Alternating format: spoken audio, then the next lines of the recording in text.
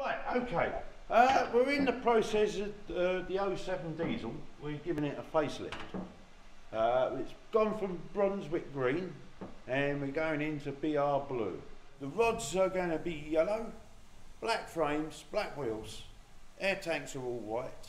We are going to put the later BR emblem on this, so it'd be quite nice. It look like a near enough new machine. We've had a lot of problems with the green. The varnish reacted with the paint. We've had to strip it, go right back to bare metal and apply the new paint. 2 undercoats and 2 top coats at the moment, but that should hold it all back. The problem with varnish is you can't leave it. It's a process where you can have to do it every 3 to 4 years. This is a good example what the 07 was like. The varnish gets brittle and it's breaking. At the present time, I'm doing the wash striping. The yellow is being painted. We're going to clean off the area again and mask up the yellow so we can put the black in. And all I'm actually going to do now is start cleaning up, getting off any rough areas. So when we come to paint the black, it'll be nice and sharp. Masking up, you've got to remember, get that edge really tight.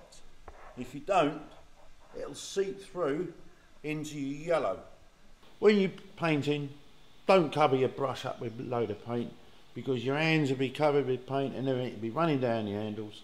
Everything. So all we're actually going to try to do now is work the line.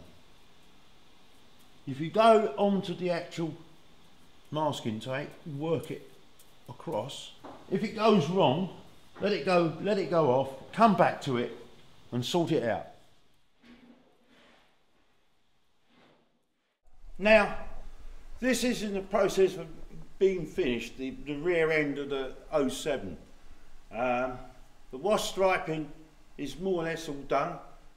The gentleman who's doing the actual badges up there, it's been painted, but it needs painted again in the red, but then tidying up. There was a young lad who came here and we got him to literally strip the buffer beam, and he was there for weeks with a little hammer tapping it away, knocking off all the paint, and we eventually I flattened it back by a machine for him and he painted it all up. He's done everything, he's done all the buffers and everything, all the coupling, he's done the lot, front and rear, and he was totally gobsmacked. He was really happy. A young lady comes in and does these for us, and she took it all back, cleaned it all up. This is about halfway done at the moment. We're waiting to see now. I'm going to take the actual masking tape off carefully, that you're getting a nice, fairly sharp edge, and that's what we're looking for.